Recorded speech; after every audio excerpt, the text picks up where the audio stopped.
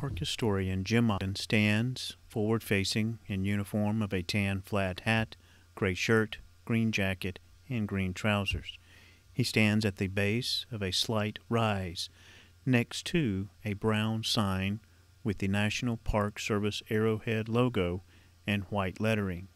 A narrow path leads to the top of the rise through a small group of trees.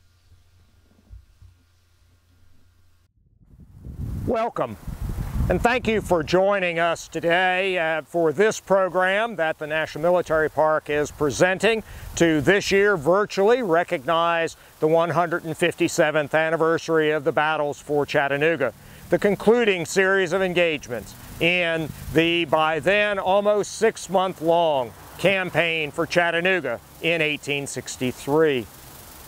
We're here today at Orchard Knob. Many recognize Orchard Knob as the first action of the battles for Chattanooga on those 23rd, 24th, and 25th days of November in 1863. But it is most often recognized as that command post, that point of observation for the senior Union leadership, Ulysses S. Grant, George Thomas, and others, on the final day of the battles for Chattanooga, November 25, 1863. The action here on the 23rd gets less attention and is less widely recognized. And exactly what Orchard Knob was on that 23rd of November is not usually acknowledged. This was part of the Confederate picket line in front of the Confederate lines along Missionary Ridge to the east. And in fact, this sector of the line was under the responsibility of the 24th Alabama of Arthur Middleton Manigault's brigade in Hindman's division, then under the command of James Patton Anderson. The 24th Alabama had their picket reserve and picket station in the ground just to the northeast of the Orchard Knob itself. And in fact, that is where on that Monday, November 23rd, 1863, the commander of that regiment, Colonel Newton Davis, was, and he had just begun a letter. On the 23rd of November, being on picket with my regiment and everything being apparently quiet, I commenced writing you a letter and had written about a dozen lines when a messenger from the front arrived giving me the information that the enemy were advancing upon us in strong force. I immediately pocketed what I had written and ran up to the top of the hill a short distance to my left, where I could get a good view of everything that was approaching from the front. We might not run up to the top of the hill, but let's be like Colonel Davis and go up and find out what's happening in that early afternoon of November the 23rd, 1863.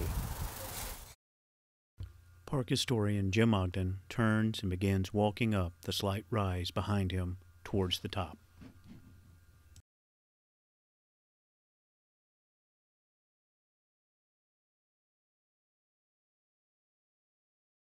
Park historian Jim Ogden stands forward-facing in a mowed, grassy area. He stands at the top of a slight rise. Behind and a little bit below him are trees and houses. In the distance to his right rises Lookout Mountain. Behind him rises Raccoon Mountain, and to his left rises Walden's Ridge. We, like Colonel Davis, have now made it to the top of Orchard Knob. And Davis, in his letter some days after the battles for Chattanooga, would relate his experience of having arrived up here on that 23rd of November. To my astonishment, when I reached the top of the hill, I beheld the enemy deployed in 2 lines of battle, and a 3rd line and column closed in mass. My first impression was that they were preparing for a review. He was quite surprised by the appearance on the ground to the west of him on the slopes of the rise on which federal fortification Fort Wood was located. The mass of federal soldiers having filed out and formed up in seeming battle array.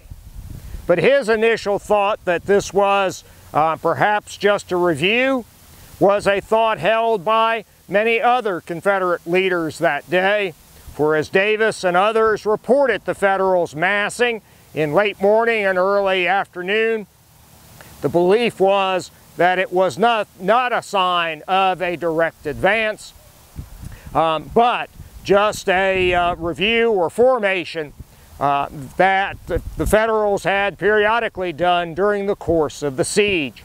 In fact, 10 days earlier, on the 13th of November, just a little bit to the south of Fort Wood, an entire Federal division had marched out of the fortifications, and in the plain or flat ground in front of the Union line, they had formed three sides of a square.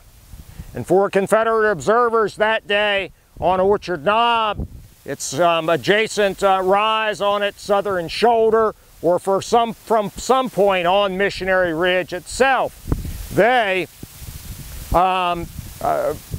wondered initially what that formation was. And they saw then a small party of Union soldiers march around that interior of that three-sided formation and then halt on the open side. And then it became clear it was an execution. In fact, 2 deserters were executed by the Union Army on November the 13th. And so periodically, Union forces had indeed moved out into the ground immediately in front of their fortifications and within their own picket line or skirmish line. And the initial thought on this 23rd was that it was another such review. But as Davis goes on in his letter, the actual purpose of that formation was soon made clear. I heard the order given to load at will, and then I knew something more serious than a review was intended. And indeed it was.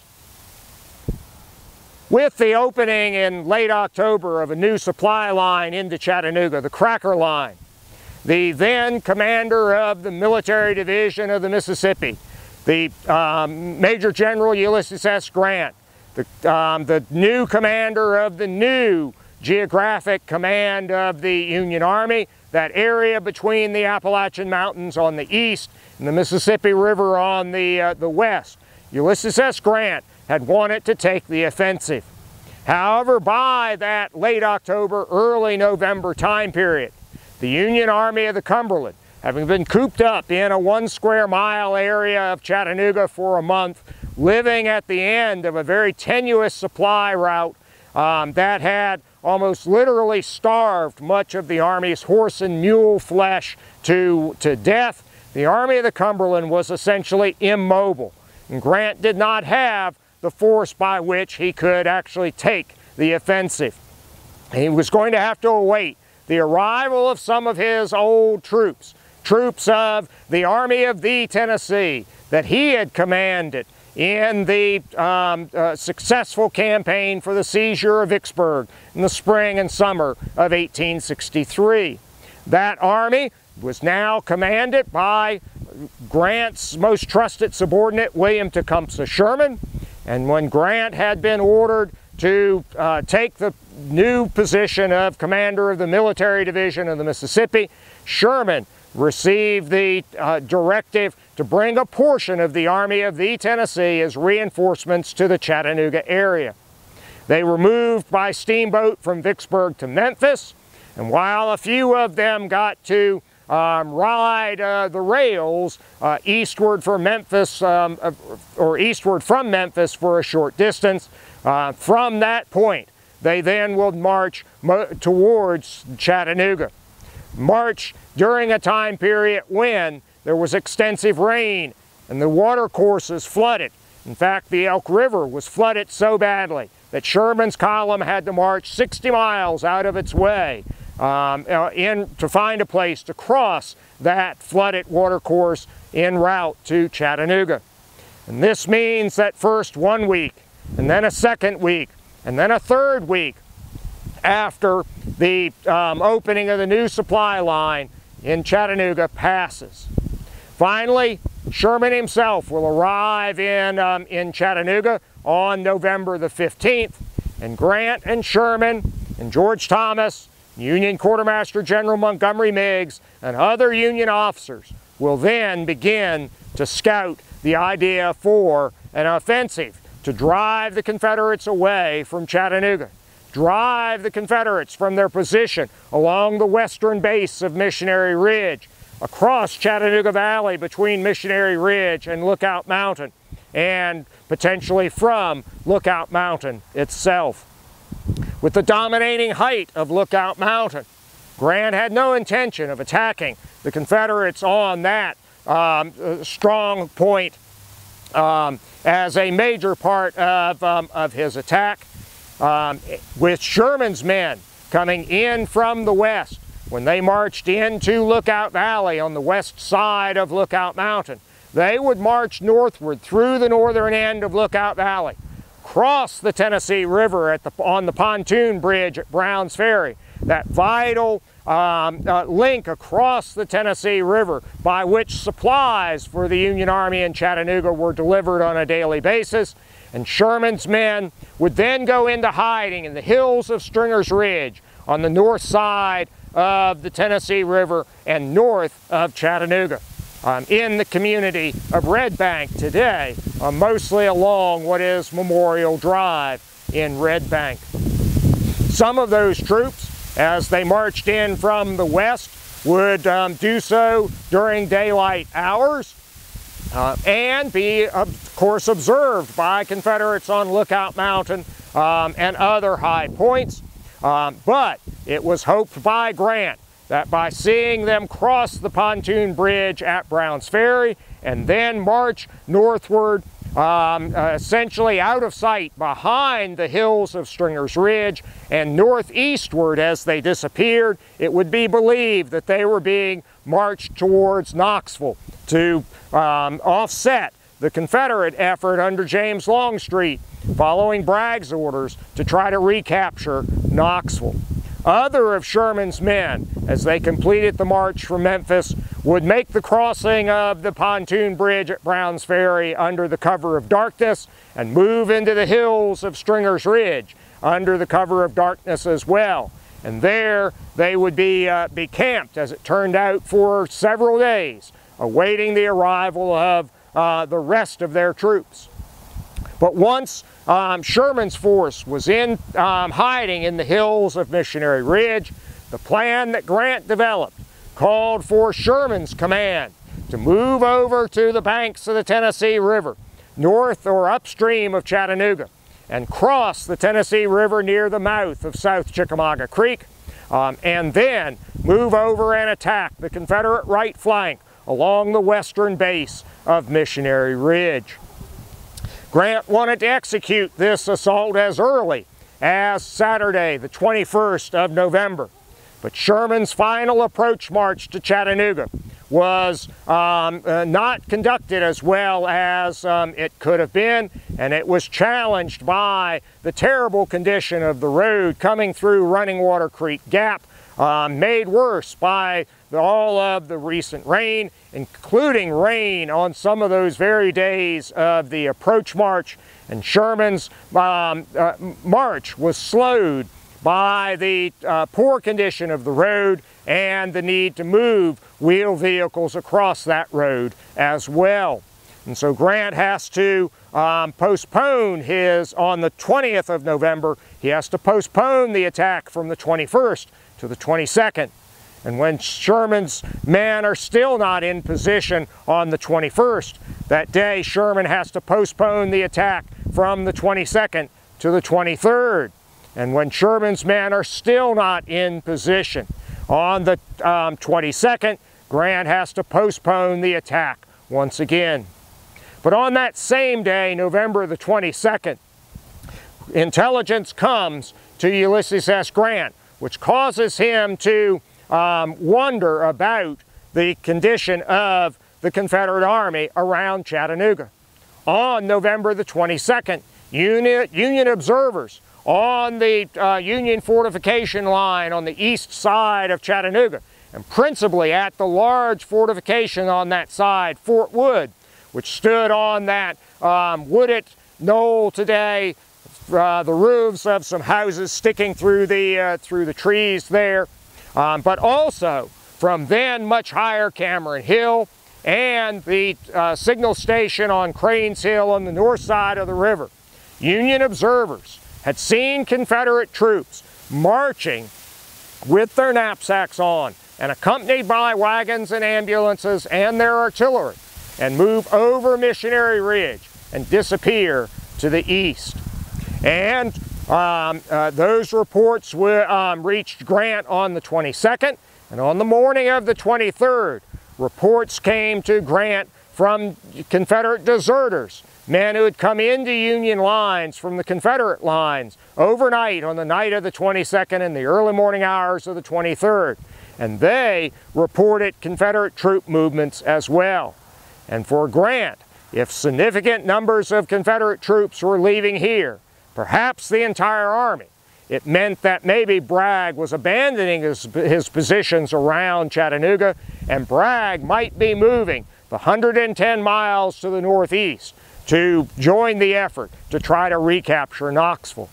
And Ulysses S. Grant, reflecting his full appreciation of how affairs, military and political, intertwined at that high level of command that he then occupied, knowing Abraham Lincoln's long-standing desire to occupy East Tennessee, that region of the volunteer state with very strong sentiment opposed to the idea of Southern independence by secession and the creation of the Confederate States of America. Lincoln had, from the beginning of the war, had hoped to get East Tennessee, to use it as part of the base on which to reconstruct one of the seceded states. Grant was well aware of this and certainly did not want to see any potential Confederate success that would allow them to once again reoccupy East Tennessee, where there had just been a small Union force since late August and early September under Ambrose Burnside. And so Grant, wanting to try to learn more about the status of the Confederate Army around Chattanooga on November the 23rd, that morning will order George Thomas to conduct a demonstration against the Confederate skirmish or picket line in front of Missionary Ridge, to try to get the Confederates to show their force, to give Grant some idea of Confederate intentions at that particular moment, while at the same time Sherman's men continue to make their final movement in their approach march.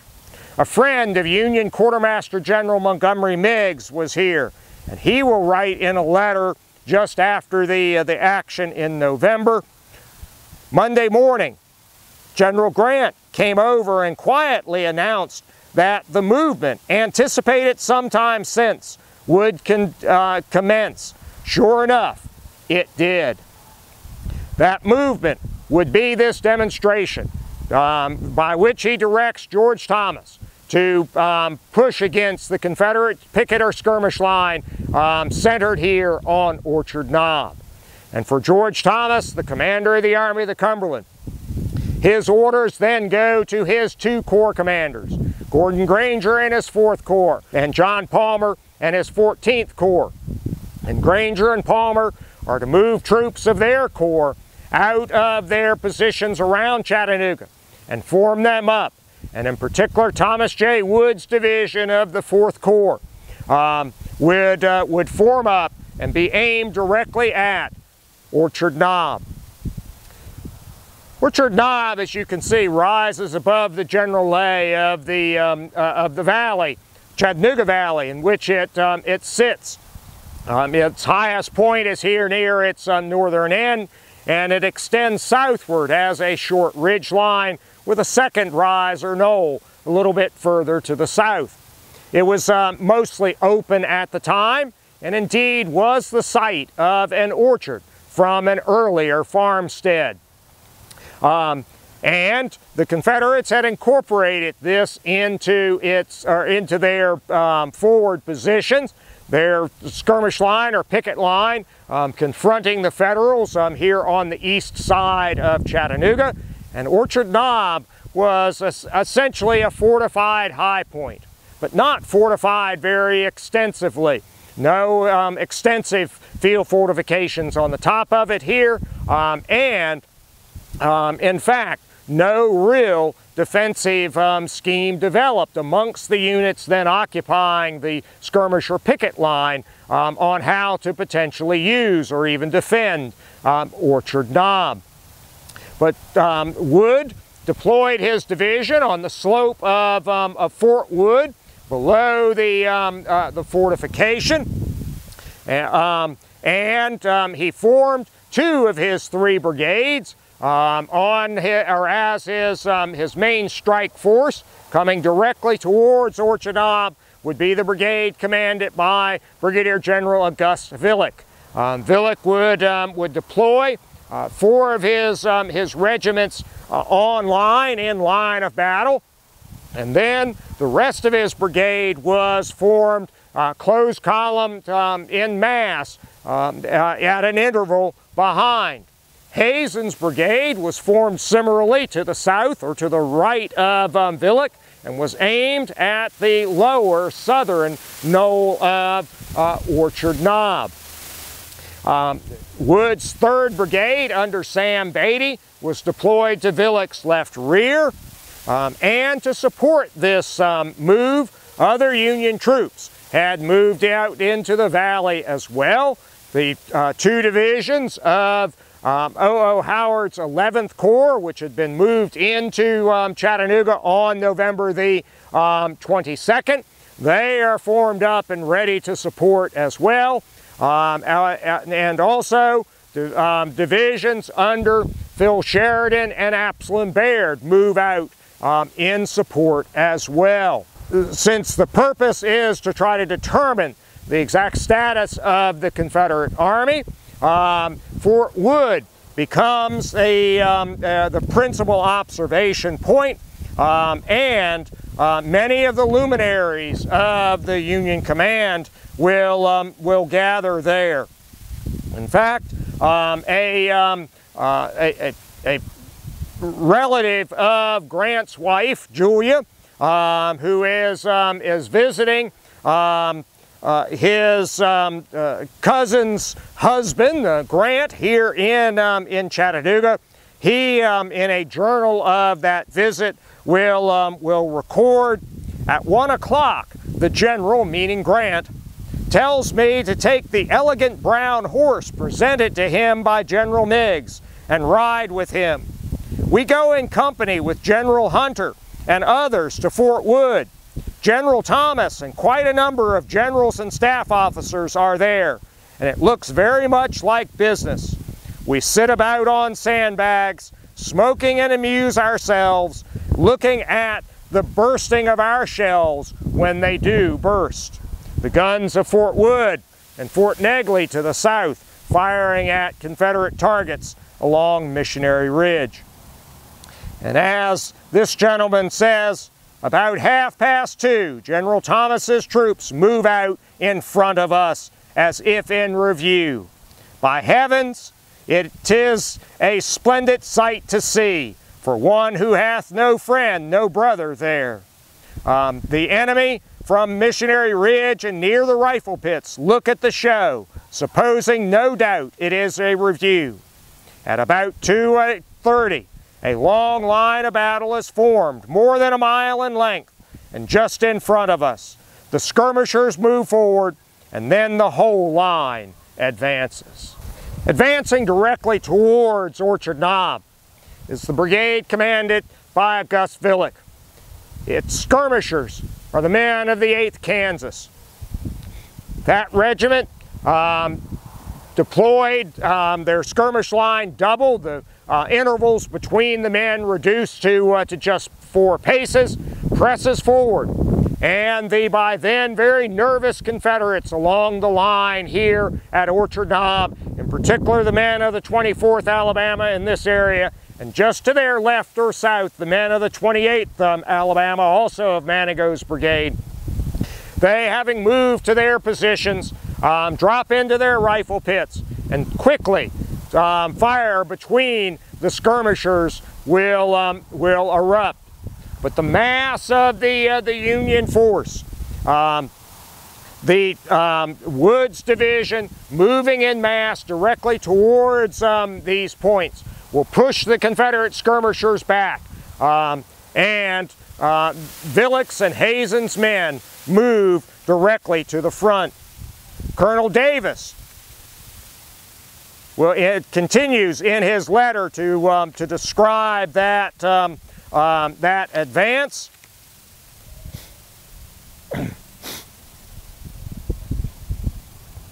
I remained in my position until I heard the order given to forward. I then came down and went to the center of a small breastwork which had been thrown up and which was the point designated for the skirmishers to rally at when driven back. Our line of skirmishers made but slight resistance before it gave way and fell back gradually, skirmishing all the way until they reached the breastwork. Here I rallied them for some minutes and returned the fire of the enemy. Immediately in front of our line, the small undergrowth was so dense that it was impossible to see any distance in front. I turned and moved forward, to move towards the left, intending to go up on the slope of the hill in order to get a view of the enemy as he approached, and had gone but a few steps when the whole line gave way, and looking to the front, I saw the enemy's front line of battle within a few steps of the breastworks. The 28th Alabama Regiment was to my left, but there was an interval of some few hundred yards between it and my regiment, and the interval, in the interval, were the 2 hills which immediately hid the 28th from me. I knew it was useless to attempt much of a resistance with this large gap between us, and that if I succeeded in holding the enemy in check in my front, he would come in between the 2 hills on my left and get in my rear and cut off my retreat. I fell back to the foot of the ridge according to previous instructions. Little resistance is put up by Davis and his 24th Alabama. The size of the Federal force just being too extensive, and as Davis's men withdraw back towards the rifle pits at the base of the ridge, Gus Villeck's men, led by the 8th Kansas skirmishers, will surge forward and come up on to the crest of Orchard Knob itself. To the left, the 28th Alabama will put up a little more resistance and actually slow Hazen's advance and inflict a few more casualties on Hazen's brigade than the 24th Alabama had inflicted on Villeck's brigade. However, as Davis had anticipated, the fact that his regiment and the 28th were not really tied in, that there was no real defensive scheme for defending Orchard Knob, meant that the 28th Alabama will quickly be flanked by the advance of Hazen's brigade, and it will have to abandon its position. But in the process, many of its men will become casualties, and Hazen's men will move up onto the crest of the ridge, or the crest of the rise in its front as well. And the Federals then control the 2 principal points on the Confederate skirmish or picket line in front of Chattanooga. Park historian Jim Ogden now stands forward-facing at the crest of Orchard Knob in a mowed, grassy area. Behind him are groups of trees, and in the distance a little ways rises Missionary Ridge. As Villex and Hazen's men seize the high points of Orchard Knob and extend their line on forward down the eastern slope of Orchard Knob, they can observe more clearly the Confederate field fortifications along the low rise of ground at the western base of Missionary Ridge. They can also see Confederates forming up. They can hear the long roll being beat on the drums in the Confederate camps, mostly located between the rifle pits at the base of the ridge and where the ridge really begins to rise steeply, that couple of 100 yards. They can see soldiers forming up on their color lines, taking their arms, and units moving towards the field fortifications. They can hear the assembly being sounded on the bugle calls. They can see artillery batteries taking positions as well. And as these observations of Confederate troops taking position along their line at the base of the ridge are made, the information that Grant had desired is gained. While they had seen Confederate units moving over the ridge the day before, there does not appear to be any evidence that the main body of the Confederate Army is leaving Chattanooga. The main body must still be here. For Grant, that is good, because he wants to strike a blow against Bragg, drive Bragg south into Georgia so he can then send a relief force towards Knoxville. And Bragg now still seems to be here, and Grant now hopes to be able to strike that blow. Having gained that intelligence and that information, but also recognizing that by having gained Orchard Knob, the Army of the Cumberland is now no longer cooped up in that 1 square mile area in the bend of the Tennessee River where they had been essentially for the last 2 months. They now have some maneuver room.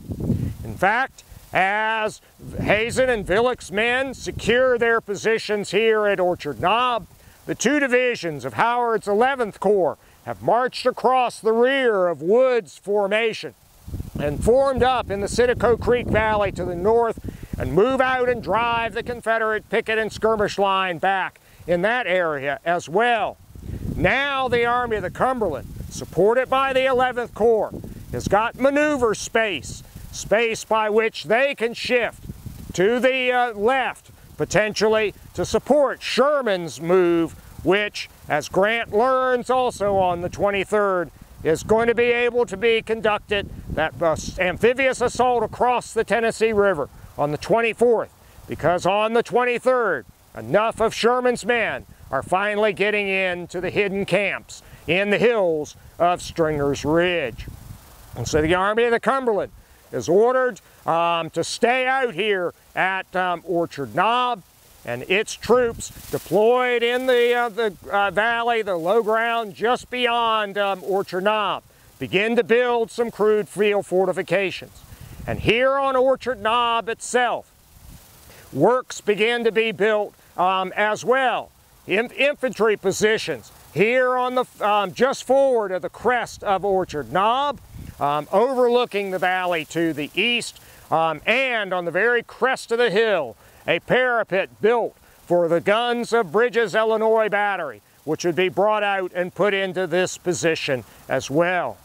And Orchard Knob then, as the 24th of November comes and Grant's main assault is launched, Sherman's amphibious assault across the Tennessee River, Orchard Knob then becomes that it takes on its most famous role as that command post or observation post for senior Union leaders.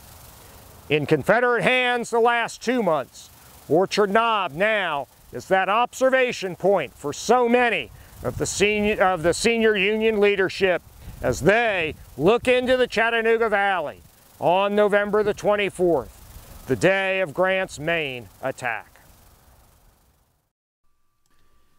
The images shown throughout this program are audio described as follows. Image number 1, a black and white photo of Confederate Brigadier General Arthur Manigault, of his head and face only, prematurely balding, with thin hair and thin beard. Image number 2, a black and white photo of Confederate Brigadier General James Patton Anderson, seated, forward-facing, with dark hair combed to the side and full dark mustache and mutton chops, wearing a gray Confederate general's coat with 3 stars within a wreath on the collar. Image number 3, a black and white pre-war photo of Confederate Colonel Newton Davis, seated, forward-facing, with hair combed back and clean-shaven, wearing a dark civilian dress coat, white shirt, and white bow tie. Image number 4, a black and white photo of Union Major General Ulysses S. Grant, seated, with body slightly turned to the left and face turned slightly right, with dark hair combed back and full dark beard, wearing a dark blue Union General's coat with 2 stars within the shoulder board on the shoulder. Image number 5, a black and white photo of Union Major General William Tecumseh Sherman, forward-facing, with head slightly turned to the left, with thinning hair and beard, wearing a white shirt and black necktie, and a dark blue Union General's coat with 2 stars within the shoulder board on the shoulder. Image number 6, a black and white photo of Union Major General George Thomas, seated, with body slightly turned to the left and head turned slightly left, with dark hair combed back and full graying beard, wearing a dark blue Union General's coat with 2 stars within the shoulder board on the shoulder. Image number 7, a black and white photo of Union Major General Montgomery Meigs, standing, with body slightly turned to the left, with arms crossed in front, with thinning gray hair combed back and full gray beard, wearing a dark blue Union General's coat with 2 stars within the shoulder board on the shoulder. Image number 8, a black and white sketch by Theodore Davis of the Union Signal Station situated on Cameron Hill, showing Union soldiers in the bottom left corner, some sitting, some standing, and one waving a white signal flag with a red square in the center. A Union soldier sits on a limb high in a tree, looking out over the city of Chattanooga as a ladder is situated against the tree. Missionary Ridge rises in the background. Image number 9, a black and white photo of Union Major General Gordon Granger, forward-facing, with thick dark hair and thick dark beard, wearing a dark blue Union General's coat with 2 stars within the shoulder board on the shoulder. Image number 10, a black and white sketch of Union Major General John Palmer, forward-facing, with thick dark hair and a thick goatee, wearing a dark blue Union General's coat with 2 stars within the shoulder board on the shoulder. Image number 11, a black and white photo of Union Brigadier General Thomas J. Wood, standing, forward-facing, with right hand on a wooden chair, with light hair and dark full beard, wearing a dark blue Union General's coat with 1 star within the shoulder board on the shoulder. Image number 12, a black and white photo of Union Brigadier General August Village, seated, forward-facing, with head slightly turned to the right, prematurely balding, with dark full beard, wearing a white shirt and black necktie, and a dark blue Union General's coat, unbuttoned, with 1 star within the shoulder board on the shoulder. Image 13, a black and white photo of Union Brigadier General William B. Hazen, seated, forward-facing, with dark hair combed to the right, and full dark Napoleon III imperial facial hair piece, wearing a dark blue Union general's coat with one star within the shoulder board on the shoulder. Image number 14, a black and white photo of Union Brigadier General Sam Beatty, seated, forward-facing but slightly turned to the left, with dark hair combed to the left, and full dark goatee, wearing a dark blue Union general's coat with one star within the shoulder board on the shoulder. Image number 15, a black and white photo of earthworks on Orchard Knob. A puddle of water is just below a mound of dirt and rocks, as Missionary Ridge rises in the background. Image number 16, video panning from left to right, showing cannons, monuments, and iron tablets marking Union positions situated on the crest of Orchard Knob.